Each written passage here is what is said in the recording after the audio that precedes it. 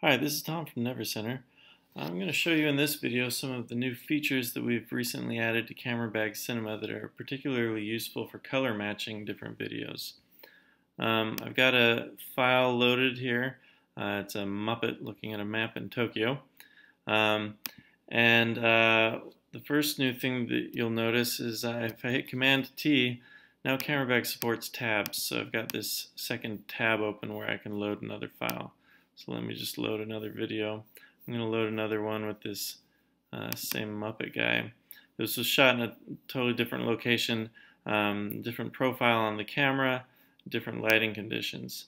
So he actually looks quite different here than he does there.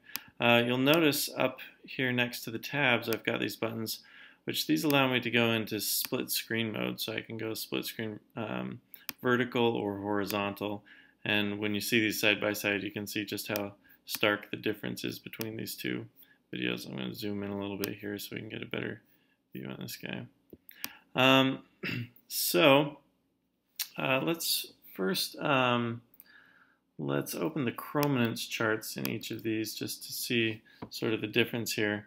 This just shows the this chrominance or saturation. You can see in this one it goes much higher up on the chart than it does in this one. So that suggests that one of the first things that we're going to want to do is figure out a way to get this more saturated looking.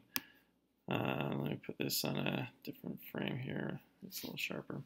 And also, if I look in like the RGB waveforms, you can see in this one up here, there's a much bigger range in the pixel values than there is in this one down here. So that suggests that maybe the first thing I want to do here is just simply add contrast. So I drop in a contrast tile. You can see it's pushing these values apart to get more of the dynamic spread in this other video.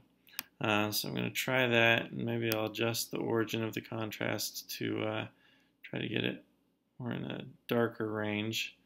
As you can sort of see, this represents the Muppet's face in this video, and you can sort of see the relative positions of the red channel, the green channel, and the blue channel. And we're trying to match that down here with the red, the green, and the blue, and get those somewhat similar.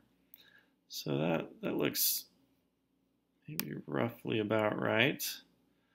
If I toggle this on and off, you can already see it's closer, but it's still not quite there. So let me go back to that Chrominance chart.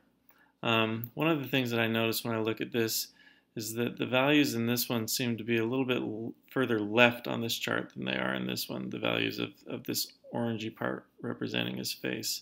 So if I click back down to here, we have a tool for that, Hue Shift. And when I drag on this, you can see how it's pushing on that chart. It's pushing those values left and right. Down pushes it left, up pushes it right. It's going in quite large increments, so I'm going to decrease the amount, basically the strength of this effect. Then I can just sort of push those face orange colors a little bit further over on the chart to get them sort of more, and it just takes a little bit here. I'm just going to play with these and see what, looking between the chart itself and the image itself, what looks basically right. So that's closer now. So we're getting closer with this.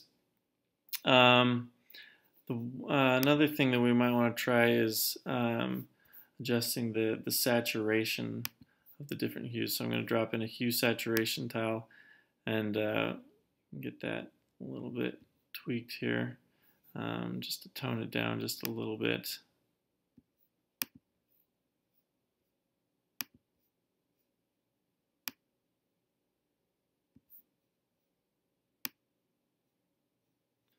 I'm just going to play with the contrast a little bit more just so that I can eyeball it and get it between looking again at the charts themselves and also at the footage to get a closer look at this. Now, one of the tools that we've added that's particularly useful for stuff like this is the pixel inspector. If I hit I, this will pull up the pixel inspector. I'm going to drag it over here. You can see when I hover over pixels, it just shows me the position in the image that they are and the red, green, and blue value underneath the cursor.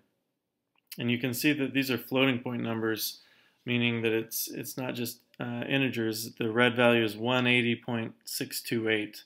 That one of the things that just shows is CameraBag underneath the hood uses a much higher precision image processing than a lot of other software, and so there's a lot more accuracy preserved in here as you do these edits. But one of the neat things I can do with this is as I click on an image, you can see it's storing these recent pixels. So whenever I click on something, it pops that up to the top and pushes these down, so I can see, okay, if I click on this blue, it puts that at the top and then pushes those down. So I can see the 3 most recent pixels that I've clicked on. And one of the ways in which this is useful is if I want to match a color between these, I can click up here to store that right there, then come down and find a pixel that I think should be similarly colored. And if I click down here, then it will be the top one up here. And now when I come down here, if I toggle on and off my effect, you can see this recent pixel here, its value is updating as I make adjustments. So I can see, am I getting closer to the value that I'm trying to match? And gotten pretty close here. There's still ways that I could go. But I won't go into that fully in this video. I think this shows you the basics. And there's a lot of tools that you can use to get that exactly how you like it. But that's what we've got, and we think it's pretty great. Give it a try. Thanks.